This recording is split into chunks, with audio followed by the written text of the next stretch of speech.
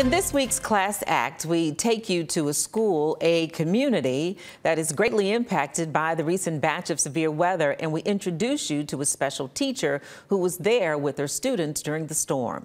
WSFA 12 News anchor Jasmine Williams has more from Pine Level Elementary.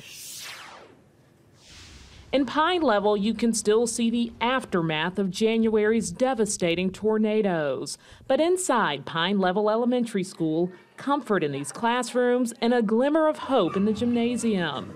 The Stands Party is a nice distraction after recent disaster. It's an outlet for them to play and just even talk about, hey, I'm hurting.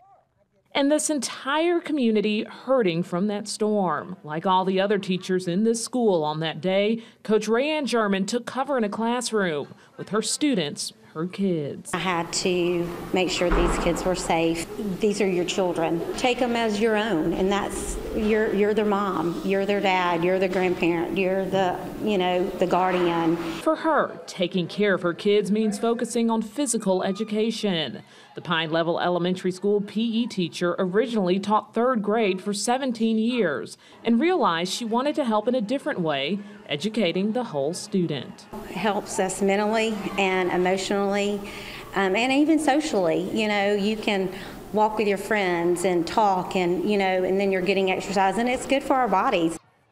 She said all of her siblings are coaches too, and this is a family affair of sorts, using fitness to help our future. It's that and her special relationship with these kids that makes Coach Rayanne German a true class act. In Pine Level, Jasmine Williams, WSFA 12 News. And as always, you can nominate a teacher or staff member for our Class Act Award by visiting our website, WSFA.com.